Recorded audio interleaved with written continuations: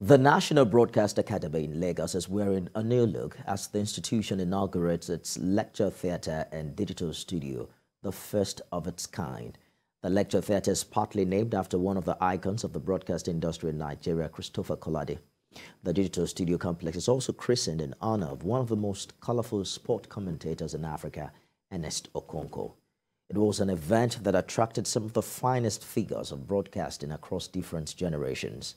Speakers at the occasion insisted that professionalism must be maintained for broadcasting to remain a noble profession.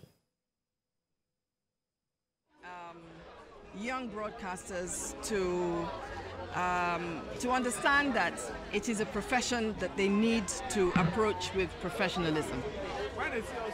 I don't think it is something that should be an ad hoc approach. I don't think they should have a casual approach.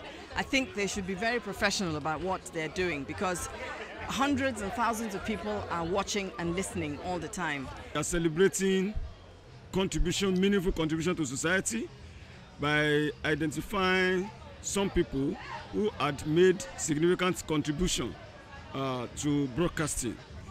Somebody like Dr.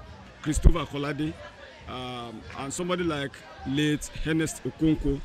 We appreciate what they contributed when they were in active broadcasting. Oh, we're also going to go into getting the academy to be able to be online.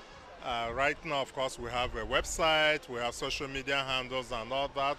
But for now, we are unable to provide online trainings and the like. That is the next level we're aspiring to.